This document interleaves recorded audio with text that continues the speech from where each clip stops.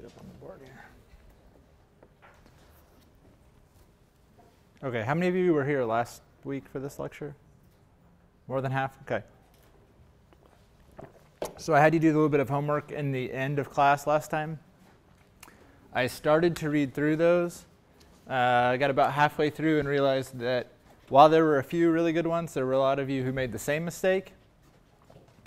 And here's roughly what your mistake was. So I would ask for user needs last week. Need one of these? I have a user need for you guys to be on time. Right here. So your user needs, you would say things like, it needs to be durable, it needs to be cost effective, and it needs to be reliable, right? And those are really great user needs. Now, what product did I just describe? Who knows, right? Could be anything. So one of the worst things you can do is miss the actual function or purpose of your device when you do your user needs. So we'll do a probably similar exercise at the end today where we do user needs and specifications. You can rewrite those user needs again.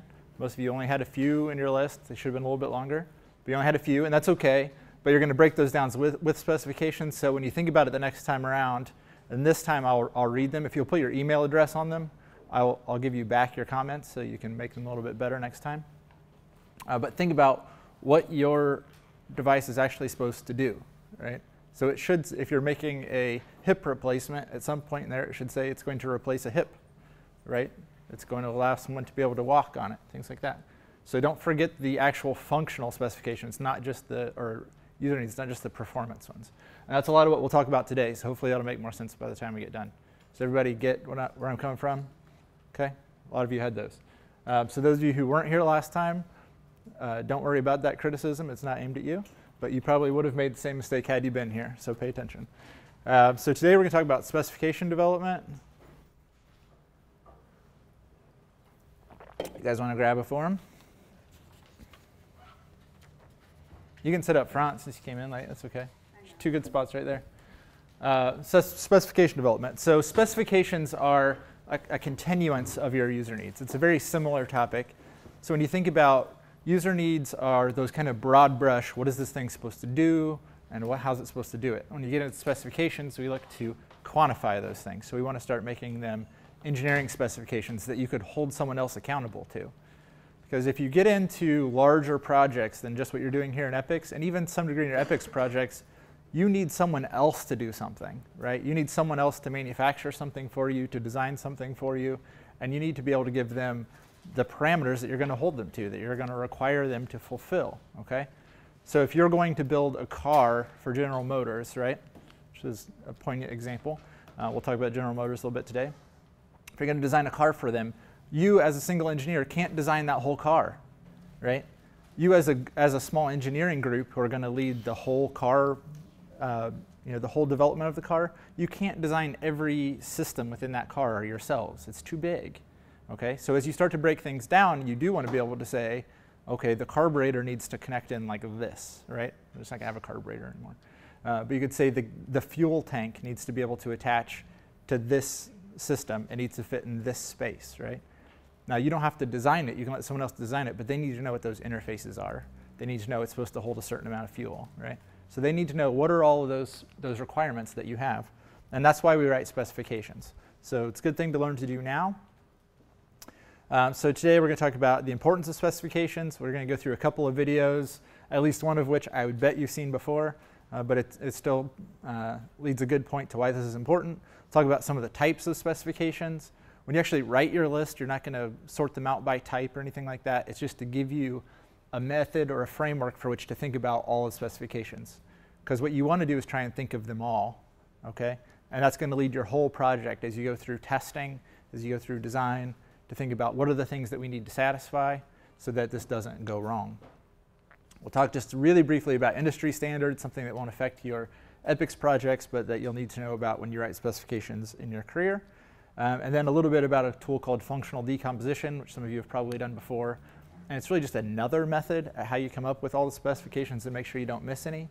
So I like to do sort of going through the types and then going through the functional decomposition and then cross-checking my list to see which things I missed, okay? So we're going to start. That's really loud. Do it right here.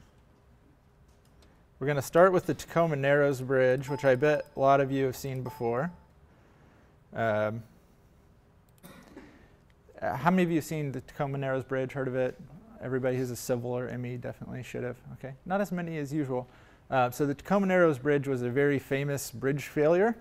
And we'll look at it, and as you're going through the video, try and think about what specifications or what considerations they may not have made in the design of this. I think they should be fairly obvious, but there are some subtleties in there. Tacoma Bridge, Washington, opened only a few months ago, was built at a cost of over $6 million. But misfortune overtakes the great structure. These are some of the most amazing pictures ever recorded by a newsreel. The actual collapse of the world's third largest suspension bridge.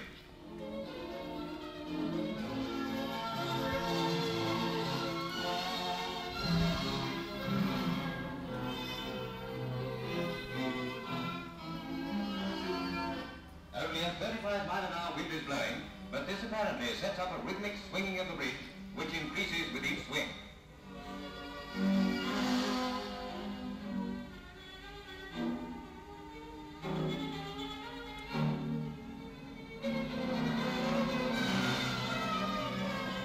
Finally, the swinging road and the suspension cables give way and plunge into the water below.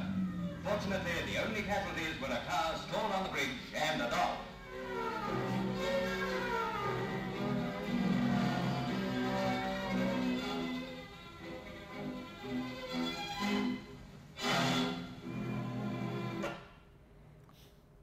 All right, anybody guesses on what went wrong with the Tacoma Narrows Bridge?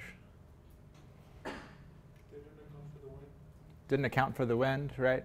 So they didn't properly specify maybe what kind of wind conditions this would see. Now I would bet that they did account for the wind to some degree, right? So if you're an engineer and you're designing this bridge, you'd be pretty stupid if you didn't account for the wind. But actually, at the time that they were developing bridges like this, the main thought in civil engineering at the time was that crosswinds really wouldn't affect a bridge very much. And so they kept building thinner and thinner, lighter and lighter bridges that were more and more flexible. This bridge, they referred to it as Galloping Gertie, actually started to do a vertical wave because it was getting lift on the bridge from the wind, right? So it's getting higher pressure underneath and lower pressure above. And then it hit a sort of resonant frequency in the bridge with the wind where it started to increase its own oscillations until it broke, right? So how many of you would be proud to be the engineer on this bridge? Right? So his career was actually pretty well ruined by this. Nobody wanted to hire him to design any more bridges.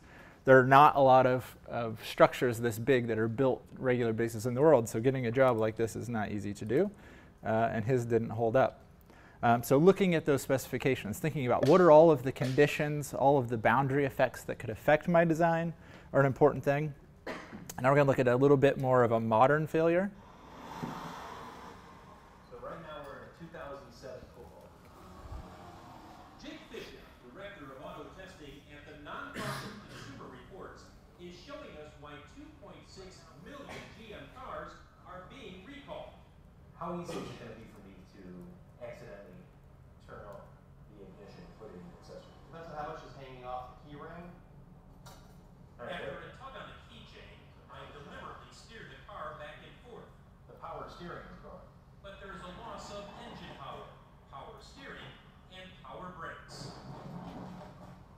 It is not easy to avoid the cones. I did it, but it's not that easy. I don't know why he thinks he did it. He hit a bunch of them. Quite a bit. The flaw in the ignition system makes it possible to turn the key off accidentally. On the road, it can lead to an anxious moment, sudden surprise, or worse. Start the engine up, put it in drive, and as you're driving, there's a heavy weight here on the key. It doesn't take that whole lot to actually turn that off. Once that happens, you can't start the car anymore. Worse, you lose your power steering. So you lose control, and if you're in the off position, your airbag's not going to play. We tried the demo 6 times. When the engine shut off, the Cobalt was harder to control. All right, there it goes. Now I could go around the cones, but I knew that it was coming. What's the worst case scenario here with this car? or the fact that they're still out on the road? Well, the worst case scenario is, when this happens, you lose the ability to actually steer the car very well. You could lose the ability to stop the vehicle, and you are highly distracted at that time. Along with that, you have the airbags are shut off. So it's very easy to see how an accident can happen and it can be very tragic. All right, any guesses on this one, what the problem was? Anybody?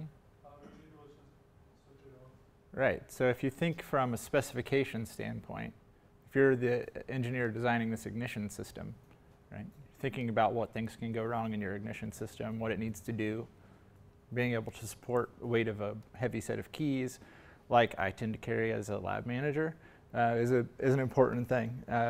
So that's a pretty serious repercussion from a set of specifications. So this is not a minor thing, right? So as you start to think about how your product can affect people, you could have these major outcome problems, but you could have much smaller ones as well, right? So if you think about all the things that could go wrong in your projects, you start to think about all the things it needs to do. They may have less impact. They're not going to kill people. There are, I think, about 140 recognized deaths from this GM ignition switch, because you would lose steering and your airbags at the same time. So you were both creating a likely situation for wreck and taking away what protects you in the case of it happening. So it's a really bad thing, right? And they ended up losing billions of dollars over that.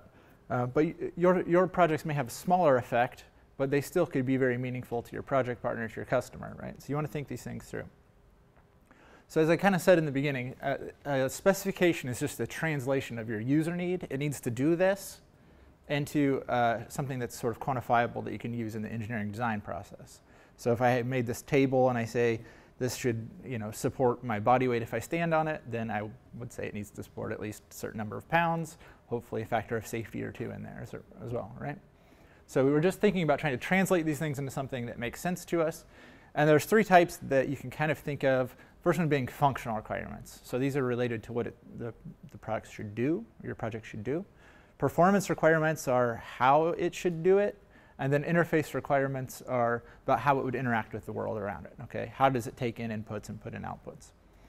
So we'll go into each of these a little bit. So functional requirements, again, just specify what the device does. So if I think about, I'm designing an automobile and I'm looking at the steering wheel.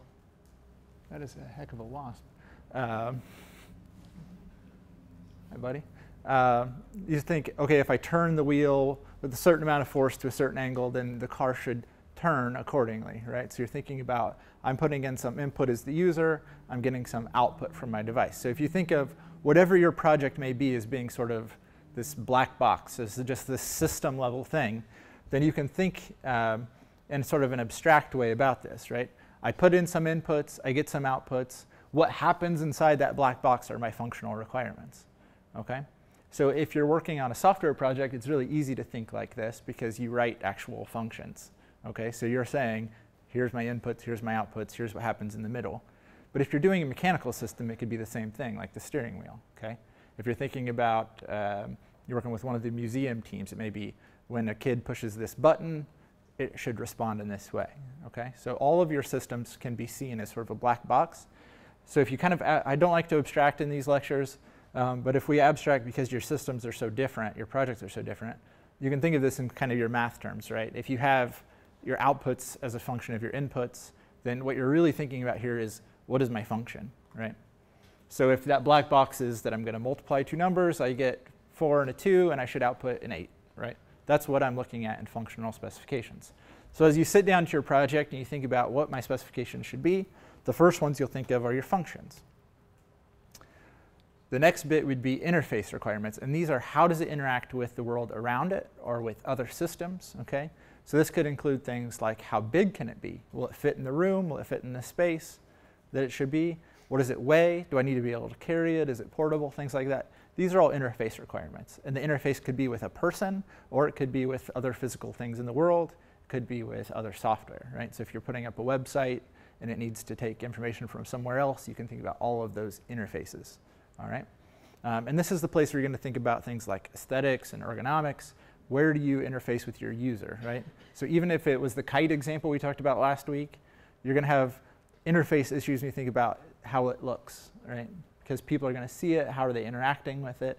Does it excite people? Does it make them happy? So we always try and think from a user-centered perspective, which is why we start with our user needs and then we go into specifications, right?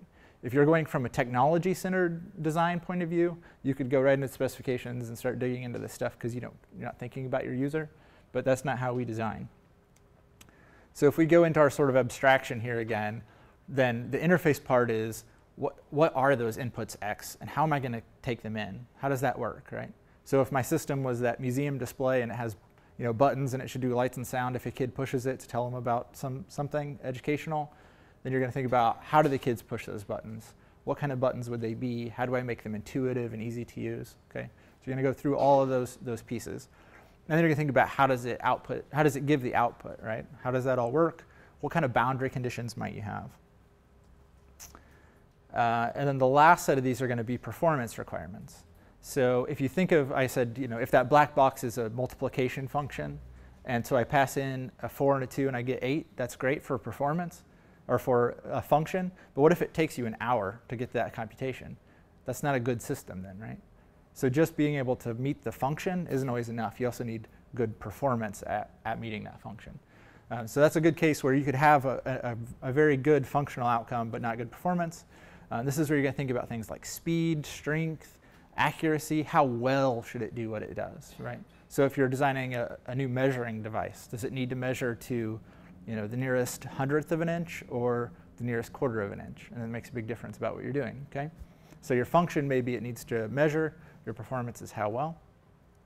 And this is where you'll think about environmental things as well. So does your device need to operate in a moist environment, in a hot environment? So I've told a lot of you I used to be a biomedical engineer in the orthopedic industry, and all the things that we designed had to work inside a human body, which is not like ambient conditions at all, right? You've got acid-base problems, you've got temperature, you have motion. There are a lot of things that happen. You can't get in and add oil when you want, right? So that doesn't work. So this is where you're going to think about all those things, and also reliability and safety. How well should this, what is the success rate, acceptability? What are the outcomes if you don't do that? So I've got a whole big list of these things that you might think about for stakeholders, right? How does it get manufactured? How does it scale? How do all those things happen from a performance perspective? So we're going to jump into a quick exercise. So on your own, just for your project, write down 3 each functional, interface, and performance specifications. And I'll give you just a few minutes for that.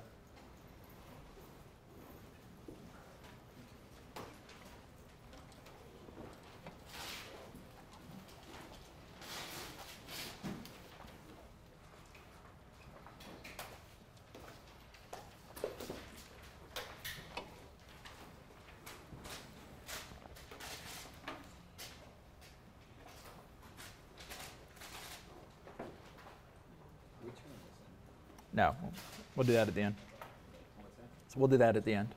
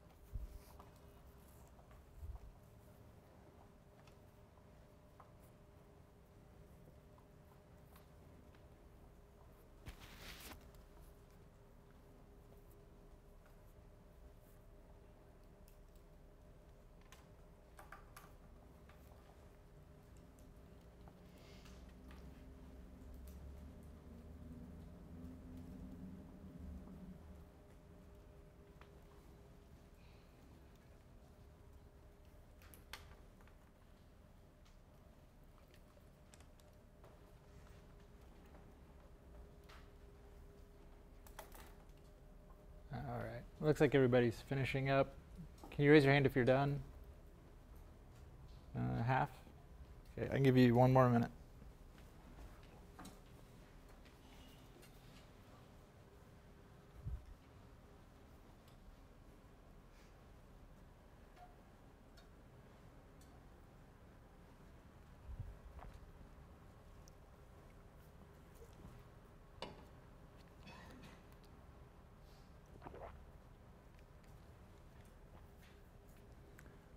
All right, so we're going to move on. So you can hang on to those for now. We'll come back to them in a little bit.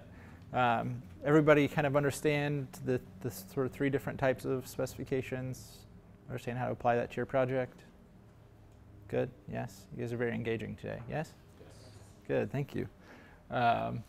So when you go to evaluate your specifications, there's a number of things that you want to look at. Okay? So writing specifications is one thing. Taking a look at them to see if they're any good is another thing.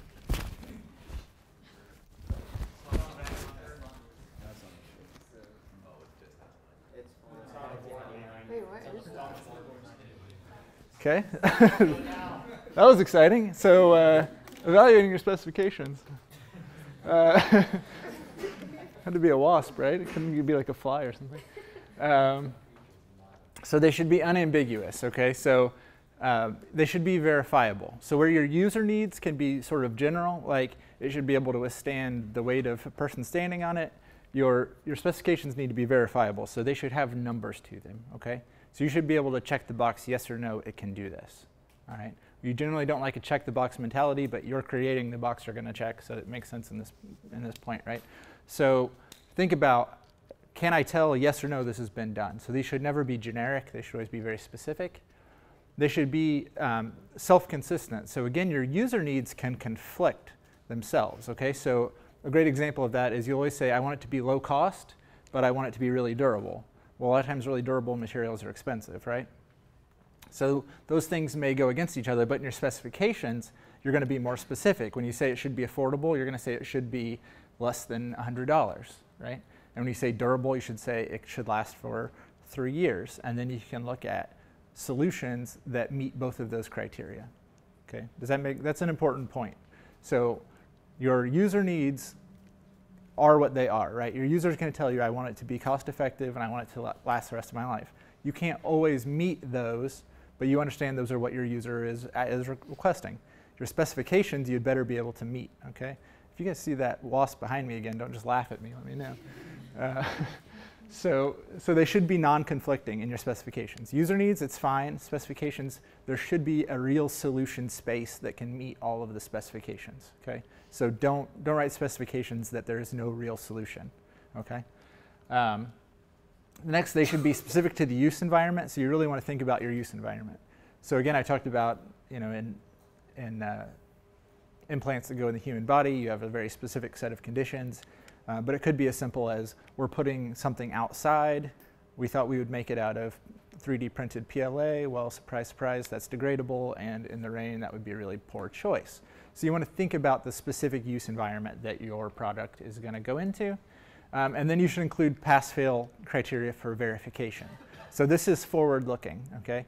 When you get to the end of your project, it's really too late, but you should be working on how you're going to test your product at the end, right? So as you go along, you'll run tests for development, but you get to the end, you're going to say, did this work? So verification is asking yourself, did I meet my specifications, okay? So that's simply what verification is. When you go to test at the end and you're not sure what test you should run, you simply look back to your list of specifications. Every one of your specifications, you should be able to point to a real verification test that says, yes, I passed this, right? So it could be very simple, right? If you say it should be less than 100 pounds, you weigh it. If you say it should be less than 3 feet by 3 feet by 3 feet cubed, you measure it, right? It could be very simple, but those are still tests. Okay, or they could be very complex things that require lots and lots of testing, okay? But you should have pass-fail criteria, and you should think of those before you design, okay? At the time of writing specifications, at the beginning of your project, before you've had your first concept written down on paper, you should know what those test criteria would be, all right? Because if you don't, then you'll cheat when you get to the time of testing, and you will make up criteria that you know you could pass, and those will be shaded by your view at that time, instead of being honest with yourself up front and asking what your user needs, right?